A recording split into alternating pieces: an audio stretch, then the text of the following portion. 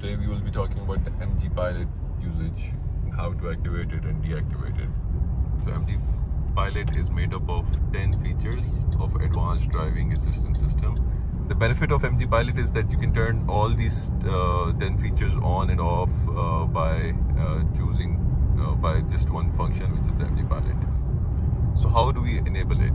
MG Pilot is linked with the adaptive cruise control feature and the stick over here on your left, so the bottom one.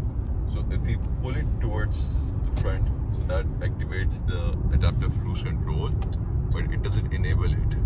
So so if you can see that on the top left of the driver cluster, you can see the adaptive cruise control icon.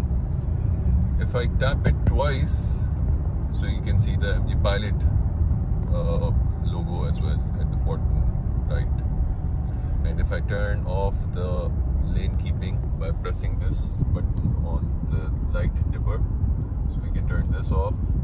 So now I don't have the lane keep system active, but I have activated the MG Pilot and I have activated adaptive cruise control. Now I need to enable it. So if I press this button on the set button on the adaptive cruise control, so it sets the the adaptive cruise at speed 75, and you can see that MG Pilot logo on the bottom right has also turned green. So it's now the car is maintaining the lane by itself.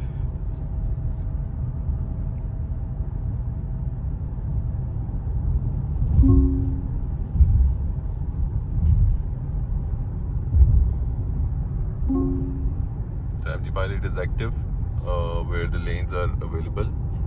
It's still green and it's maintaining the lane by itself, and it's asking me to control. The MG Pilot will also keep a safe distance from the next car, which is also part of the adaptive cruise control. You can use it in the traffic jam assist as well. So and to deactivate it, you can either turn off, or you can push this backwards a little, and then the ACC and MG Pilot would both be cancelled. And to completely turn it off, you can push the stick backwards and it would be turned off. So both the logos are gone. That's it for now.